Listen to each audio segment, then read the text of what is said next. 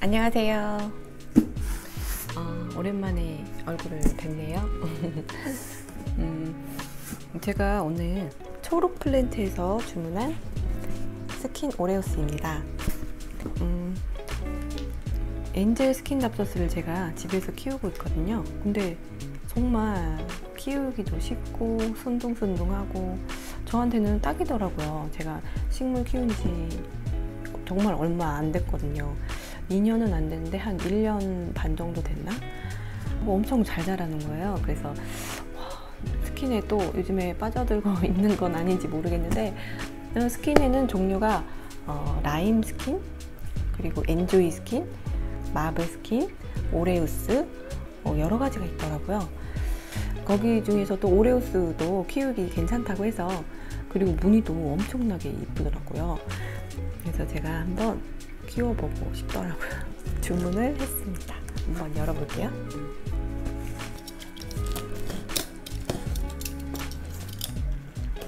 칼로 조심히. 짠!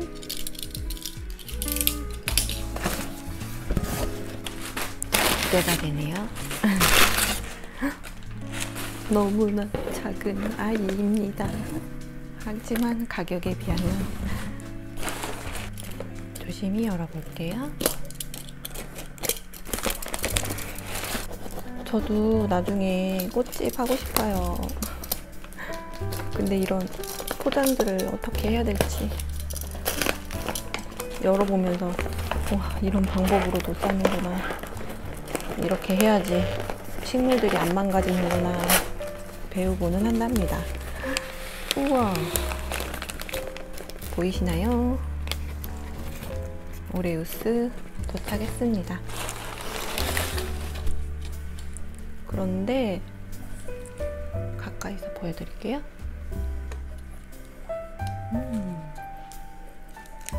막 구겨지고 잎이 그런 줄 알았는데 이 아이의 원래 무늬였네요. 원래 잎이 이렇게 울퉁불퉁한 건가 봐요. 저는 반듯한 줄 알았는데 근데 얘는 좀 굴러지긴 했지만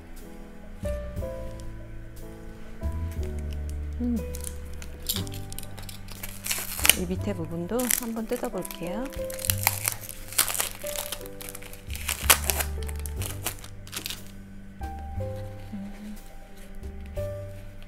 조심히. 이러다가 잎이 날아갈 수가 있어요. 슝, 찢어질 수가 있어요. 이거 보세요. 무늬 예쁘죠? 아직은 지금 삽목을 한 아이 같아 보이기도 하고요.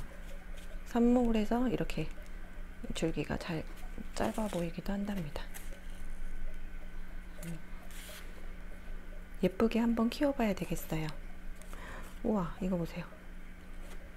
이렇게만 예쁘게 활짝활짝 피워준다면 예쁜 오레우스 스킨 잡서스가 될 것 같아요. 예쁘죠? 구매 성공! 무늬가 정말 예쁘네요.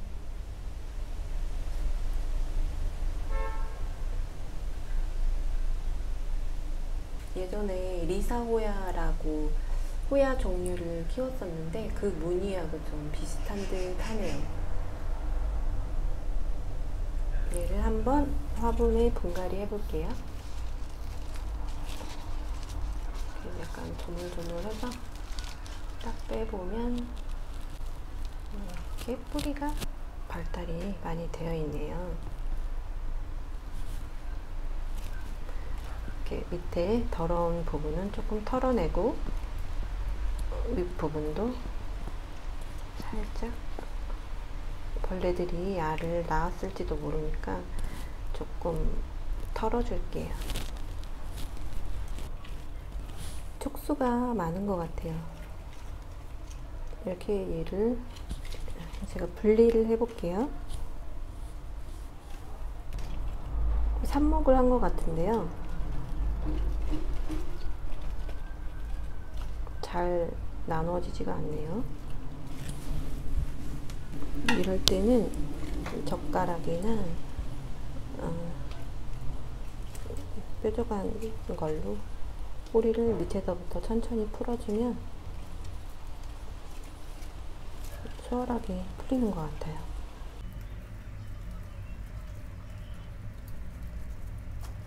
점점 풀리고 있습니다.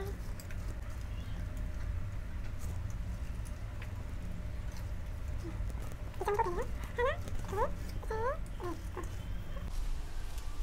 자, 여기까지 한 상태에서 이제 분에다가 심어줄게요. 어떻게 넣어야 예쁠까? 좀 분이 작을 듯 하기도 한데 한번 이렇게 심어 보려고요. 예쁜가? 너무 예뻐. 예쁘네요. 예뻐. 이런 식으로 좀 분이 하나.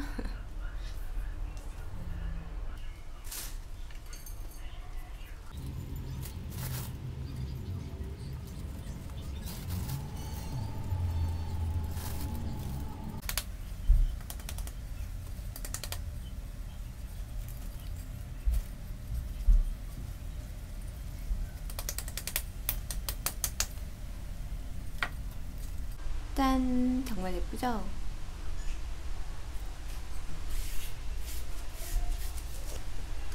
여기에다가 제가 좋아하는 화분에다가 이렇게 쏙 넣어서 이렇게 보관하면 예쁠 것 같아서 제가 한번 해봤어요.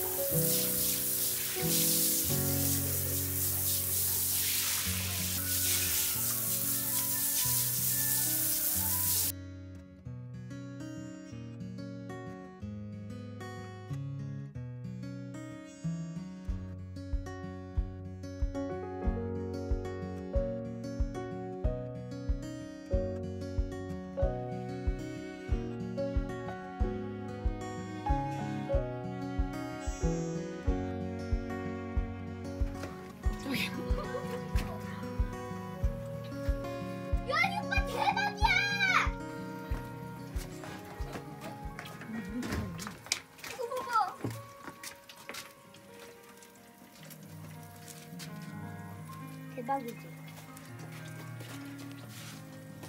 와, 이 무지개. 할머니 먹었대? 맛있겠지? 맛있겠다.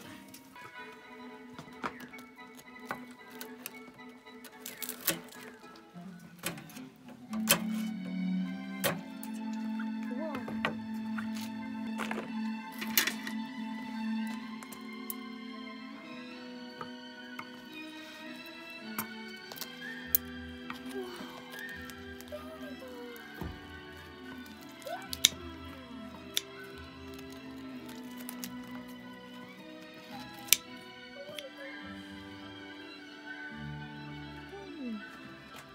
와우.